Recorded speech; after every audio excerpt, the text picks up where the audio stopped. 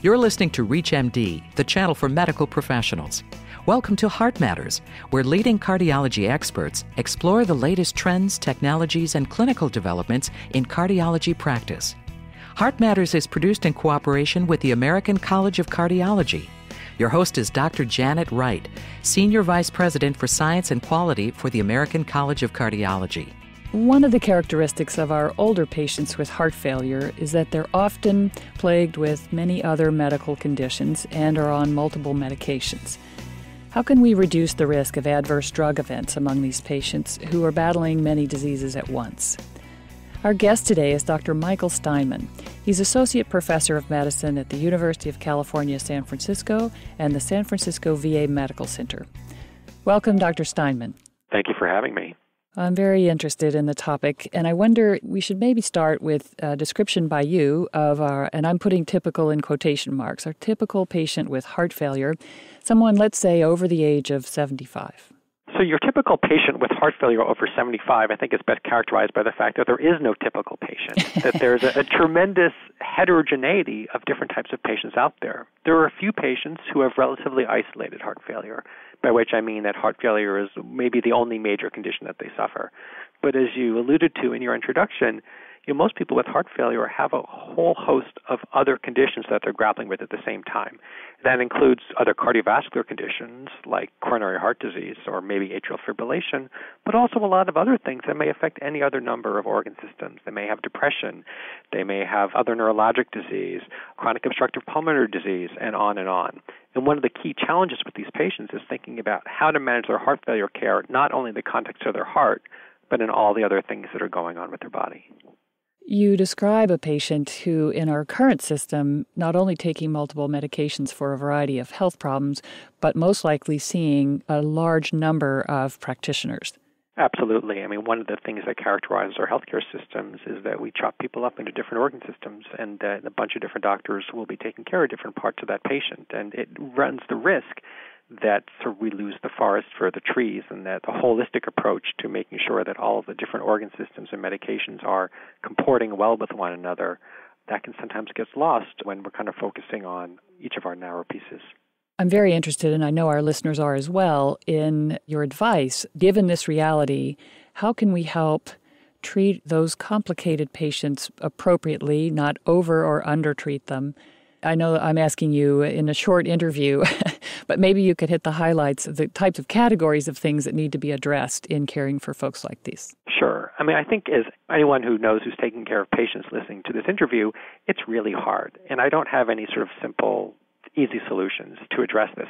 But I think there are a few things that we can focus on that can help to sort of crack this nut and provide better care for these patients. I think one of them is just simply being aware of the other conditions that are going on. So, for example, for a specialist who might be taking care of the patient, we sort of have a general understanding of what the past medical history might be. But a lot of times the currently updated list of medications can be very hard to track down from one doctor to the next. And working with patients to try to maintain an accurate, up-to-date med list that they can take from doctor to doctor and be updated can help to prevent problems about prescribing one drug that interacts with another drug. Another key role is for the primary care doctor, is really the quarterback of this process. It can be difficult for the primary care doctor to feel like the care of their patient is being managed by someone else and that they're only kind of finding out things secondhand. I have this in my own clinic.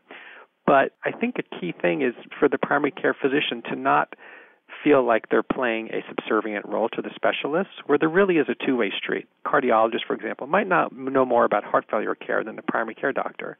But the primary care doctor in some ways knows the patient better than the cardiologist, at least in certain circumstances. So that primary care doctor really has a role in interfacing with the cardiologist and figuring out what's going to be the best thing for this patient, considering their heart failure, but considering everything else that the primary care doctor is dealing with in the same patient. I think that was just beautifully said. In this time of health system reform, we're hopeful there'll be health system reforms. What support can come from the delivery system to service this particular group of patients better? Well, I think having better communication between different physicians is going to be essential, both for the referral process to exchange information back and forth, as well as underlying clinical information, such as the patient's medication list or their laboratories or their medical chart. So the emergence of electronic health records in more and more health systems, I think, is a really important tool to help facilitate that. But kind of on the flip side, it's important to say that those electronic health records are a tool, but it all depends on how we use that tool. It's really important that any of these more systems-type interventions be considered not as a solution unto themselves, but as providing an opportunity for us to take advantage of it, but it's not just going to kind of land in our laps without any effort. So some of the other things that can be useful, not only electronic medical records, but other patient-owned medical records. Google has a new kind of electronic health platform. I don't know much about it personally, but I think there's going to be a greater emergence of patients holding onto their own medical records in addition to it just existing in the doctor's office or the hospital system. And that's going to be another thing that we can tap into to really try to improve coordination of care among doctors. Then the final thing I'll talk about is not really a high-tech solution, but it's just a greater emphasis on educating the patient and providing, to use sort of a trite word, but I think it's true, empowering them in their care. A lot of the information that gets communicated from doctor to doctor is relayed through the patient, and the patient is the ultimate receiver of that care. We can talk till we're blue in the face, but if they're not going to take their medicines, anything we prescribe isn't going to help them. So really kind of working with the patient to try to sort of help themselves and really be an advocate in this process, which will help care coordination, I think is another essential element. One of the things that will help with that is not only having doctors provide that education, because we have limited time in our clinics. We should try to do it when we can, but it's unrealistic to expect we're going to achieve it all. So working with other people who we work with clinically, nurses, pharmacists, and others, I think is going to be a really essential element to delegating those responsibilities and not just having it all rely on the shoulders of the doctor. If you're just joining us, you're listening to Heart Matters on ReachMD. It's the channel for medical professionals.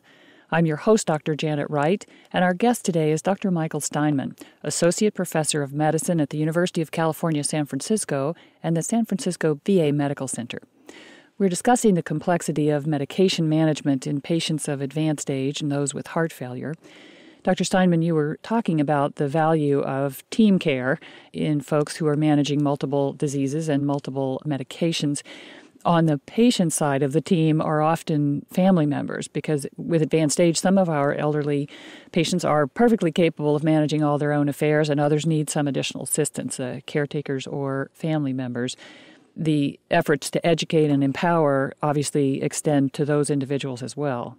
Absolutely. I think including caregivers, whether those be family members, paid caregivers, or sort of other family and friends, is really important to making this happen, because they really act as, in many cases, the patient's eyes and ears and really are their surrogates for providing effective health care.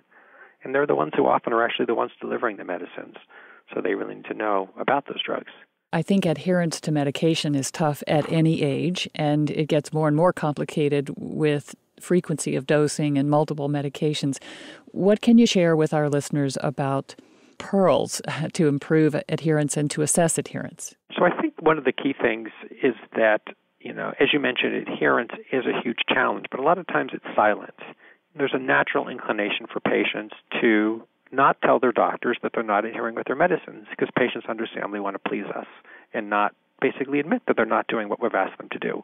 So approaching adherence questions in a non-judgmental tone that implicitly sort of makes the patient think that it's okay to disclose that information is crucial.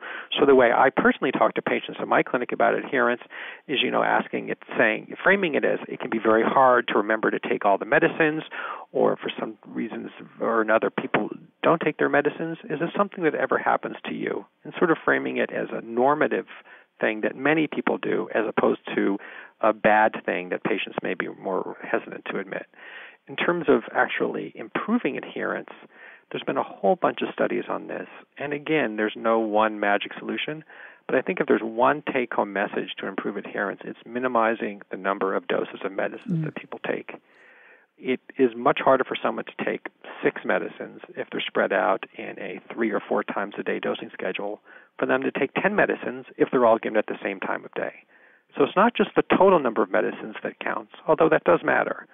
But if you can really reduce the dosing frequency, once a day if possible, twice a day at most, that can be really helpful in terms of improving adherence, if the question is forgetting. If the non-adherence is due to the patient not being able to afford the medicine, or the patient just believing that the medicine doesn't work and not wanting to take it, or having side effects that they're hesitant about, that's not going to solve that problem. So one of the other things that's critical in assessing adherence is not only figuring out if the patient is or is not taking their drugs, but why they're not taking the drugs. Is it because of forgetting? Is it because of cost? Is it because of side effects? Because then the solution needs to be tailored to whatever problem you uncover. I think it's such an important point that you make. Many of us in a busy office do not routinely ask, are you having any trouble staying on your medicines? Recognizing, as you said, that it's a very common and normal situation, but we might not take the time to ask. And many, many patients would never admit that they're having trouble from a financial standpoint. So trying to make it okay for them to tip the doctor or nurse off to that situation would be very helpful. Exactly. And I think basically to reiterate what I said before, this is a task in terms of assessing adherence which ideally could be shared with other people in the office and outside the office, nurses, pharmacists, et cetera. Sort of the goal is not just to dump more and more onto the doctor's lap and expect they're going to be able to achieve it all. We do need to be doing a better job as physicians, and that's myself included as a practitioner. I struggle with this every day. But the solution isn't just to take it all into ourselves, but it's to work creatively with the nurses in our office, with pharmacists we work for, either in our medical center if we work in a medical center or in a community pharmacy if we're based in the community, to really try to work with those people to sort of have a team approach to assessing adherence, and then once we assess it and find problems, finding ways to improving it. Your emphasis on the team, I think, is so critical. In some settings, I've been able to work with a pharmacologist or a pharmacist on rounds or briefly in my office. We couldn't keep it going in the office for long, but the extraordinary trust that a patient puts in the pharmacist was very helpful, I thought, for reinforcing the need to stay on medication and that we were entering a process together of adjusting the dose over time. Anything to add to that about the role of the pharmacist? No, I think it's an important point. There have been a number of studies which have shown that having pharmacists involved does help improve the quality of medication care and does improve adherence. The real trick is, finding a way in our current sort of healthcare funding environment to make that work, because pharmacists aren't just going to be kind of falling out of the trees into every clinician's offices just asking for work to do. So it's sort of unrealistic to expect that we're going to have a perfect system that's going to emerge overnight. But I think there is enough evidence from the medical literature to suggest that pharmacists really can add value, which is entirely consistent with a lot of our own individual anecdotal experiences. It's definitely worthwhile to try to find a way of teaming up with local pharmacists, however each clinician defines what local means for them, and seeing if there are ways of working together. And it's a process that takes time. It's not going to happen overnight, but I think it's sort of developing these teams and thinking creatively about working together with other people in the office and in the local community that is going to ultimately make the difference. Not going to fix everyone, but it's going to help hopefully take us kind of a step beyond where we are now. If we're able to move to a system that rewards based on outcomes to the extent that they can be measured, paint us a picture of enhanced patient outcomes if we were able, in a more systematic way, to improve medication adherence. Well, I think there's several outcomes to possibly think of. So that the most important outcome is whether the patient dies or is hospitalized or other major clinical events from their disease. They're easy to measure, but they're hard to impact directly because there's so many other things which impact these factors that are outside of the clinician's control, or even if they're in our control, it's difficult to change overnight. So as a short term, thinking about process measures, how many of our people are prescribed a certain medicine? For example, the common quality criterion about what percentage of heart failure patients with impaired ejection fraction are on an ACE inhibitor or on an approved heart failure specific beta blocker are definitely useful ways of thinking about it. And there's increasing emphasis on patient satisfaction.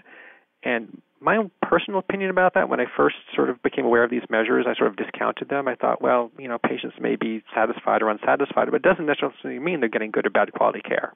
And that is true. Patient satisfaction does not strongly correlated with the actual quality of care they're getting. But what it can give us a hint of, we need patients to be engaged and motivated to engage in these difficult behaviors of taking multiple medicines per day, coming back for frequent laboratory checks, and so on and so forth. We've been talking with Dr. Michael Steinman about the complexity of medication management for the elderly folks with heart failure. Dr. Steinman, thank you so much for being our guest today. Thank you for having me. You've been listening to Heart Matters on ReachMD, the channel for medical professionals. Heart Matters is produced in cooperation with the American College of Cardiology. For more information on this week's show or to download a podcast of this segment, please visit us at reachmd.com. Thank you for listening.